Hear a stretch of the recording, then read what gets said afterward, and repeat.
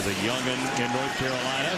Brosmer, play action. Over the top, got it first down. Daniel Jackson was open in bracket cover. Well, that's a high degree of difficulty, but you see the play action. You see Brosmer do an excellent job of getting the feet set and then all the way across the field, the deep out there between corner and safety.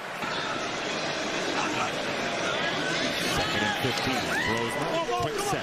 Got it out fast and got it complete to the sideline. It's Daniel Jackson with his second catch and his third touch.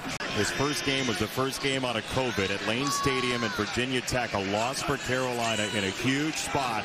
Trying to protect week one here. That's a throw to the sideline. Jackson escapes the handcuffs and gets to the 40-yard line.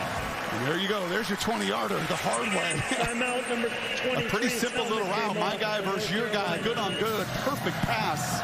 And for the rare occasion, delivering on the other end. On first down, Brosmer. Quick throw to the outside again. Caught by Jackson. Certainly field goal range.